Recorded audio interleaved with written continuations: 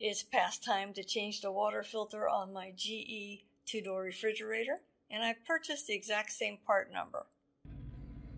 Turn this to the left, and if it doesn't come out immediately, let it sit for a while. Sometimes there's suction built up.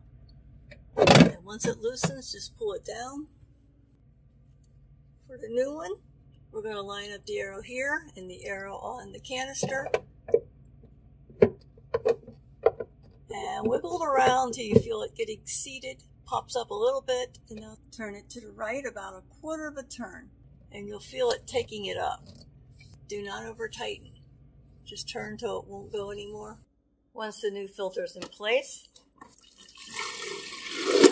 run the water for about 5 minutes, approximately 2 gallons, and you'll hear gurgling and air.